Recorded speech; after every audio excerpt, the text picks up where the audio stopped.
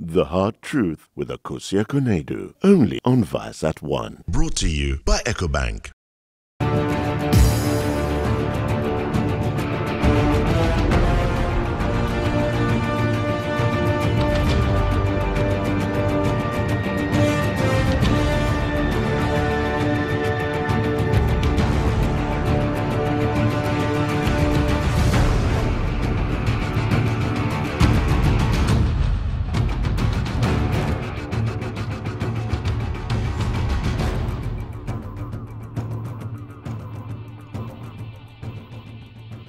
Academic skills alone currently can't really guarantee you with a sure job, let me say. How are you going to change that? Looking at low infrastructure in the country, people are not hiring. So you talk about certain mandates which you are not in charge of. Let me ask, so how do you ensure that when graduates come out of school, they are ready jobs? Or when we normally organize our voluntary work camps, and when we do organize some of these work camps or boot camps, we encourage young people to do personal development as well, because we live in a globalized world. People can come into Ghana and compete with your crew members for a position on set, you know, and it's very important that as young people we would upgrade ourselves, we would take personal development seriously. I find there's all talk, huh? It is not. Young people, we talk to them, but they need some skills. So what are you doing about that? You don't need resources. Sometimes you do. No. Sometimes you no, do. no. Taking it from me. No. I did a startup. Sometimes okay. you need something small. I was going to make a point, and the point I was going to make is that if you went to your library, right, and even if you were reading statistics or law, and you decided to read on the economy, you're building yourself. That's personal development. And I'm saying you don't need extra resources to be able to do that. And fortunately for us, today there's a wealth of information online on any subject under the sun. And young people must avail themselves to all of this material that are available for, you know, upgrading themselves. And even people are even offering courses for free, even online so today. After the degree, what do we do? There are no jobs. What happens? It is not just about degree, because when you talk about formal education, you're not taking into consideration the people who have the misfortune of not completing school. And we are not only I am asking you, I know that, but we are not only dealing with people and you're not with dealing degrees. with that the other side too. It's both. So I'm asking you specifically, yes. After school, no jobs, little knowledge, little skills, what should they do?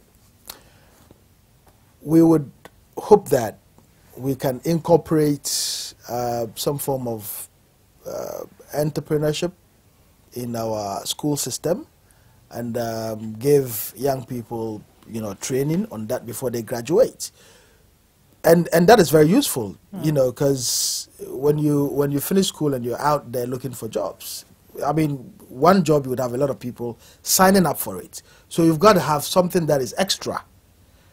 If you have additional skills on how to start up, that would go a long way to helping you. And fortunately these days, there are a lot of funding out there from government sources and, you know, non-governmental sources, including, you know, support from your sponsors, you know. So if a young person has completed school and does not know that he can access opportunities here, obviously that's a problem. Ras, and that is why when when they walk to you, yes. can someone with a whatever qualification walk and say I have this qualification and I need your outfit to help? What would you do to such people? We would counsel them. And that is why I'm very interested, and we've been pushing for offices all over the country, so that somebody doesn't have to come all the way to Tamale or to Accra or to Kumasi or to Ho to get to talk to somebody. So after the counseling, what happens? So like a surety or so it's like you're guiding them on what to do with themselves. Somebody finishes and they don't even know, you know, where to go next. They may even have brilliant ideas. How to even put them on paper is a problem. So you make sure you guide them. And that's why I said we do organize work camps and boot camps.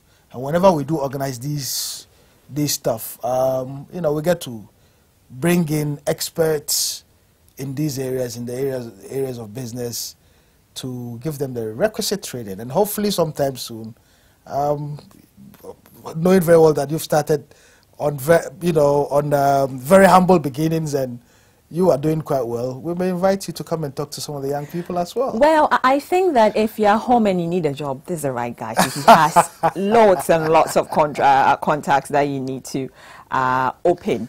And you're still watching The Hard Truth. We'll be right back this day on. The Hard Truth with Akosia Konedu, only on Vice at 1. Brought to you by EcoBank.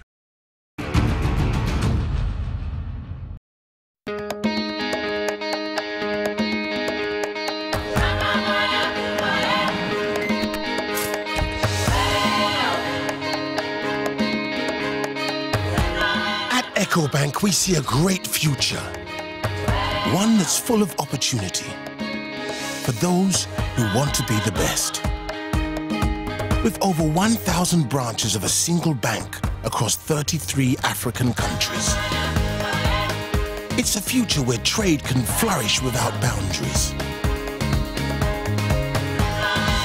The future is breathtaking, with enormous cross-border investments helping business and government build new infrastructure, while individuals achieve their ambitions right across Africa. The future is Pan-African, and EcoBank is the Pan-African bank. Chief Executive Officer of the National Youth Authority, it's here.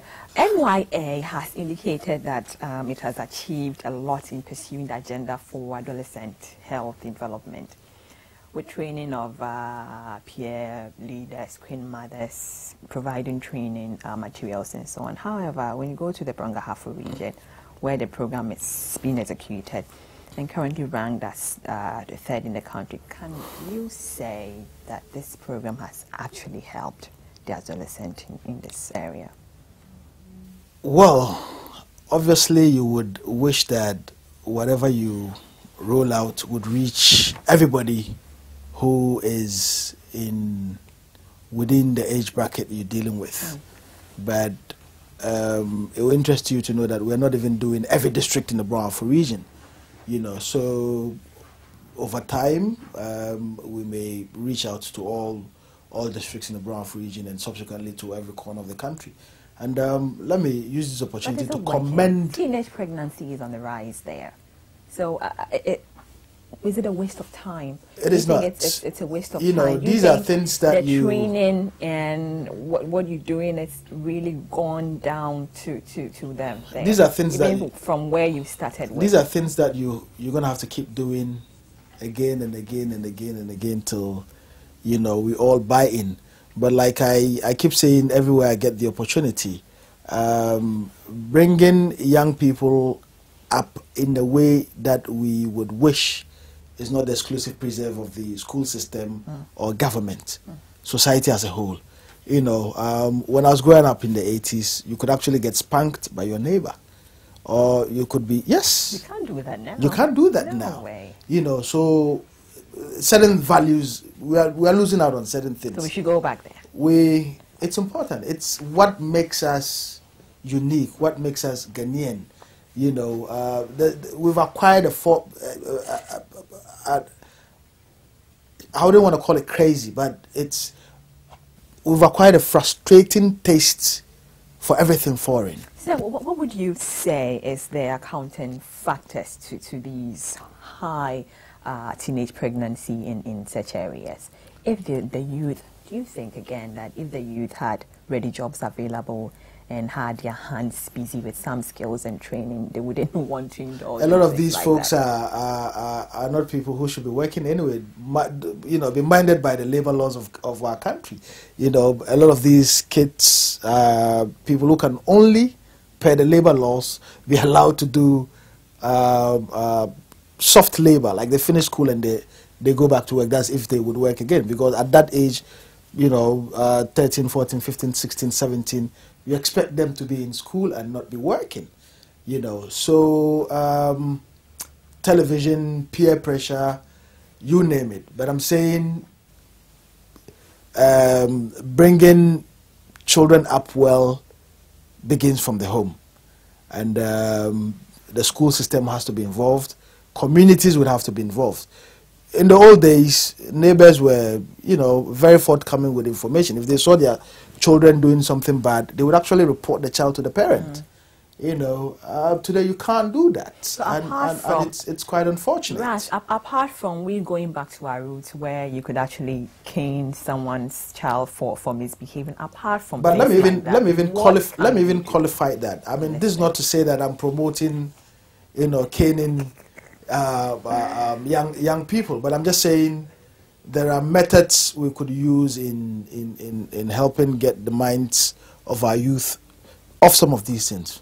Religious institutions, the masjids, the churches, the synagogues, we can use all of these things, and all of us would have to be involved. If one kid from somewhere becomes wayward, it's telling on all of us. It's an indictment on all of us as a society, because whatever bad things that the kid would do wouldn't, you know, affect that person's family or that person's immediate family, but society as a whole. So let's take it up upon ourselves and ensure that through the religious institutions, school systems, you know, we're putting in place the building blocks to ensuring that we're bringing up kids who become responsible adults. When are you taking the next project? So Bronga Half, where would you move to again? For next year, we're hoping that we can do the 3 northern regions, Greater Accra, Eastern and Ashanti. Okay, at the same time. At the same time. Good. You know, and we are having discussions with our partners, and hopefully when the funding is there, we should be able to. More money, we should, no, I mean, Right. well, no, in the past years, the issues of drug abuse, especially in the second cycles and tertiary institutions, were rampant, and there were consistent education on that. Currently, there seems to be... It's gone down. Yeah. There seems to be the prescription method now, so we go in for anything we think it's good for our health, aphrodisiacs, all sorts of medications which are open on the market. As you or your outfit, what is your position on this, and what campaign messages have you put in place to curtail it? We have looked critically at hard substance abuse, but I must confess that we haven't looked at, you know, some of these things, because these are not stuff that you can get in the ghettos. You know, if you wanted akpeteshi, you could get it in some corner. If you wanted marijuana, you could get it in some ghetto. But these are things that you get from sometimes pharmacies, you know, and it's an indictment on all of us, right. You know. So we let me use this opportunity to, I know the Ghana Health Service is doing quite well in ensuring that there's discipline within its ranks, but with continued education, I'm sure we would get there just the way we did with hard substance, you know. But we haven't really doled out a program to get people's minds off I'm saying that substance abuse. On radios, yeah, and on our media airwaves, we are promoting them. Exactly. So how do you... We are promoting them. So there are people and sometimes, you know, there are some adverts you can't even listen to with your kids at home. You know, it's very difficult. But I hope that everyone will do their bit. And like I said, it's not the National Youth Authority's job alone. All of us, parents, the media, religious institutions. I mean, we do them in a way that they've become normal now. You know, daytime, you are hearing about certain aphrodisiacs, certain medicines, and you're wondering, wow, what are we doing to our society? So what, you don't care? What are no, you? We do. Right. We do, except to say that those things they are advertising are targeted at a particular age group. Because if you put that advert out in the morning, obviously they know it's adults who are listening, you know. But I'm saying we should be mindful, because kids could be listening as well. we have a mandate. There are people we're working with, 15 to 35. We're doing everything possible to make sure that they stay off akpateshi, off coke and crack, off marijuana, and anything that would definitely destroy their lifestyle. This is not to say that we wouldn't be involved, but I mean, we can't do everything. That's why I commended the Ghana Health Service, and I think there's a lot that needs to be done.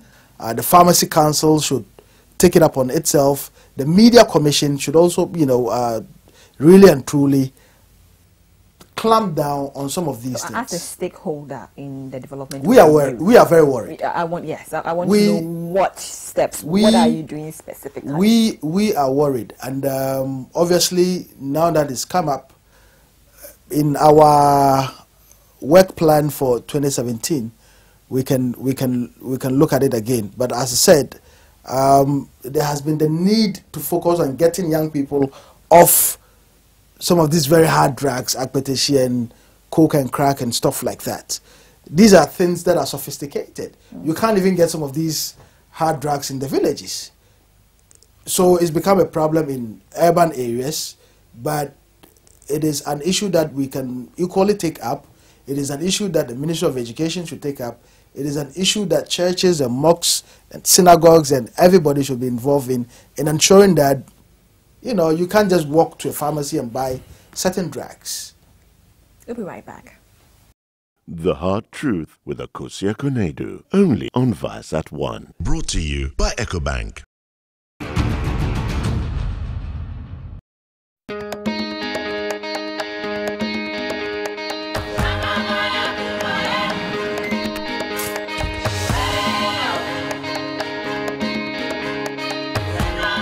EcoBank, we see a great future, one that's full of opportunity for those who want to be the best. With over 1,000 branches of a single bank across 33 African countries, it's a future where trade can flourish without boundaries. The future is breathtaking, with enormous cross-border investments helping business and government build new infrastructure, while individuals achieve their ambitions right across Africa. The future is Pan-African, and EcoBank is the Pan-African bank. Welcome back to The Hard Truth, proudly brought to you by EcoBank, the Pan-African Bank. Ras says with EcoBank anyway. You do, yes? Yes, I do. CEO, good choice. CEO of National Youth Authority is still here. Now, sir, the National Youth Authority policy lists get rich quicker. Attitudes, it's one of the challenges that the youth is facing now. Currently, or unfortunately, statistics on youth who have fallen prey on rehabilitation for this cant or scam is quite on the rise. I want to ask you, so is your outfit worried about the rise of such scam, people wanting to get rich using whatever means they are available to them? We have, and I've actually engaged the German embassy to help us do, documentaries. And it looks like there are a couple of other missions. Hold on, you've asked the German what? Embassy. To help you with? Funding to do some documentaries. Let me advertise then. So if you get the funding, you can bring the contract to us. So we have to sign on that then. It's two ways, because you realize a lot of people, they scam wealthy Europeans and Americans, and there's a need for us to collaborate, and ensuring that we are educating people through drama, through TV programs and radio programs. And if we so happen to get the funding and you so bid and qualify, why not? It has to go through public procurement processes. So we have to give it. I'm just kidding. I'm kidding. But really, what's accounting to this? What do you think is accounting for young people as young as 15, 16, 17, 18, 19, 20 wanting to get rich overnight? And then recently, if you heard about that guy, 21-year-old, who tried to behead his friend, and the guy was quite fortunate to get out to cry for help. Why would people want to get these rich things now? have been with us for a very long time, you know. And I remember growing up and seeing newspaper headlines of people beheading neighbors' children or something like that, and taking it elsewhere for rituals. Now it's become sophisticated. They're not even doing that anymore. There's something they call Sakawa or something like that, where they use crafty internet. They use crafty ways to get resources from people through emails, and I'm sure you might have gotten that. Yeah, I'm smiling because I don't know. I wonder how they get that. These are bad habits that we have picked up, from one of the downsides of the internet. But obviously, it's a source of good. We should, as best as possible, use it for a lot of positive stuff. But public education, let's keep reminding them. Let's keep showing them posters and videos and drama theater of the implications of some of these things. That's the only way you can drum home the point that if you don't get busted, it doesn't mean you would not get busted forever. That one day you'll be caught, and that the full rigors of the law will take its toll on you. But all of us would have to be involved in getting the you message realize out. again that the unemployed youth have generally been a target for political parties in propagating violence during elections. What practical steps?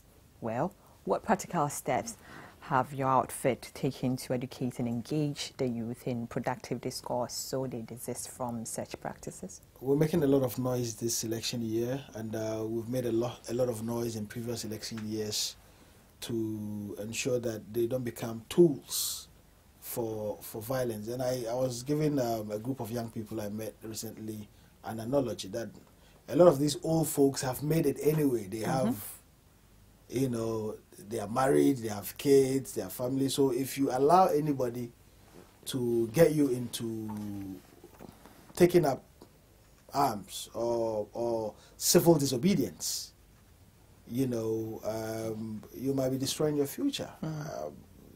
They're about dying off. This is yours.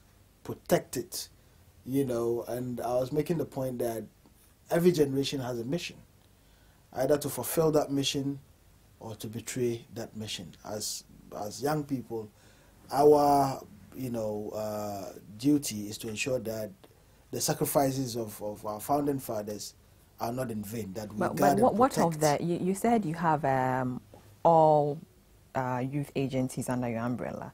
All youth groups. Right, all youth when groups I say under youth groups, I mean your umbrella. We get it. Youth-led groups or youth-focused groups. So would you organize, or is there a way to perhaps organize some seminars for them? We are in the regions. We are, yes. We've rolled out a raft of programs from now up until election. Talking to young people, doing street campaigns, sending the messages across. But media is expensive. We would have wished that everyone is supporting our efforts, but sad as it may, we just would have to do our best and hope that the media would be able to also highlight some of the peaceful messages that we are sending out for us to protect, preserve the peace that we so enjoy. I keep saying that peace is the single most important wealth of any country, and you should safeguard that more than you would even safeguard your gold and diamond. And the message is getting down well. So you are preaching peace across. We're preaching peace across. Right. Talk to the youth of Ghana. What should we expect? There's one thing that I fervently talk about when I get the opportunity. The brand Ghana. The sad bit about our taste for foreign goods. That's killing us. And that's one of the reasons why we can't have as many jobs as we want for our youth. Because if you're buying everything from China, clearly you're not going to make anything. And if you're not making anything, you can't get people employed. So let's make a conscious effort that we also want to make Ghana prosperous as private citizens. I mean, as private citizens, we have every right to wear what we want and eat what we want. But I'm saying for the sake of the children and tomorrow's children, let's eat Ghana. Look, you fly Kenya Airways, and they even the rice they even serve you in Kenya Airways is local rice. We don't do that. You know, everybody wants to wear suit and tie in hot African sun. And we expect that we'd have factories, and we are deluding ourselves that we can have factories everywhere in the country. So patronize made in Ghana good this way. Patronize made in Ghana good. And not just patronize it, but promote it. Because if you buy it and you keep it in your wardrobe and only wear it on Friday, Akosia. Ras, thank you. Thank you very much indeed. Thank you so much for talking to the hard truth. Anyone our conversation? I think we should work on it. Huh? I'll come back again, inshallah. Sure. Ras Mubarak, that's its nickname, but his name. It's actually my real name now. Ras Mubarak Yes. is your name? I did something the lawyers call a deed poll. And if you do the deed poll, you add that to your names. So you are Ras Abdulai Mohammed Mubarak. But because that's a mouthful, Hey. I mean, this is branded. Anyway, so Ras Abdulai Mohammed Mubarak, the Chief Executive Officer of the National Youth Authority, has been our guest on the show. Is there a number to contact you, Alfred, if yes, you want to? 0302221246. I'm not good with numbers, but I've done well with 0302221246. So if you want to get in touch with him or the or agency, send us an email. Good. admin@nye.gov.gh. admin@nye.gov.gh or call them 0302-21246. This being the hard truth, and we proudly brought to you by EcoBank, the Pan-African Bank. My name is Nana Akosua Asante Samuels. But please, we need your views and comments on, do you think the youth of Ghana have the right employment skills? And are there available jobs, as he's claiming there are already jobs in Ghana? We want to know about your comments. Send it to us on The Hard Truth on our Facebook page. Have a wonderful evening. Bye.